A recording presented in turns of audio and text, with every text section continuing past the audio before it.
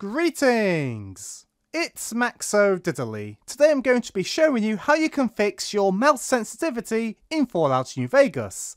Let's get right into it. The issue is, your mouse sensitivity is too high when navigating menus or your Pip-Boy, and it kind of makes it really hard to play. And if we go to our settings and go to our controls and lower the sensitivity,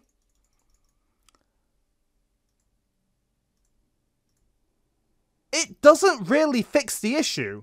It's still really sensitive despite being low.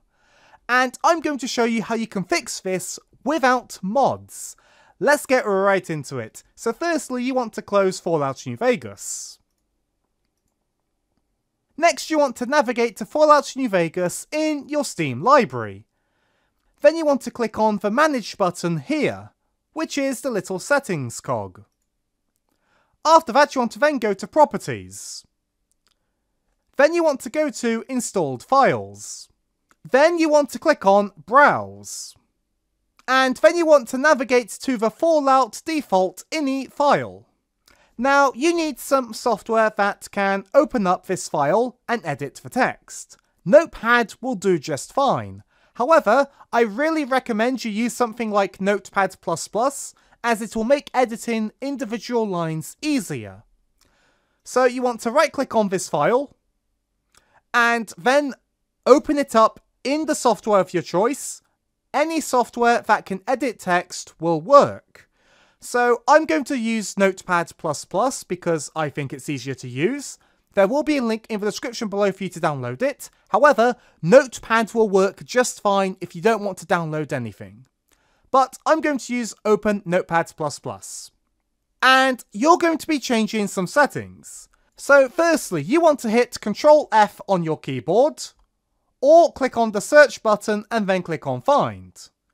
And you want to, firstly, find bBackgroundMouseAccelZero. All of the values you need to find and all of the values you need to replace will be in the description below, so you can copy and paste as you follow along.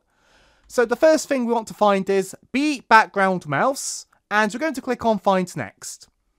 And its value will be 0 if you haven't changed anything. And we want to change the value to be 1.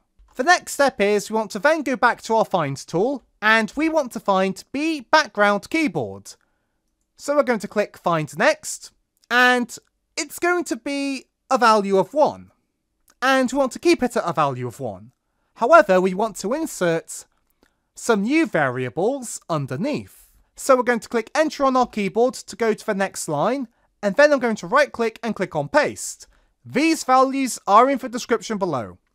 So we want to make sure we have fForegroundMouseAccelBase equals 0, fForegroundMouseAccelTop equals 0, fForegroundMouseBase equals 0, and fForegroundMouseMult equals 0. And all of these need to be located underneath bBackground Keyboard equals 1. Next, we want to find iPresentInterval, and then click on Find Next.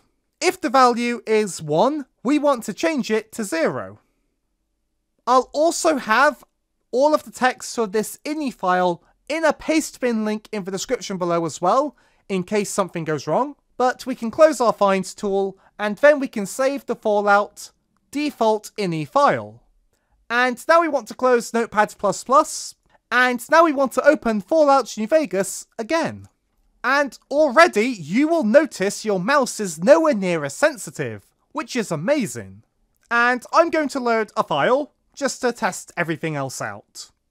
So, I can rotate my character just fine. I'm going to hit on the tab button. And my mouse sensitivity isn't insane when browsing the Pip-Boy. If I then hit Escape and go to Settings and go to Controls, my sensitivity is low. If I increase it, and then go to Continue, my mouse is still not insane on the menu, which is great, but is insane in gameplay.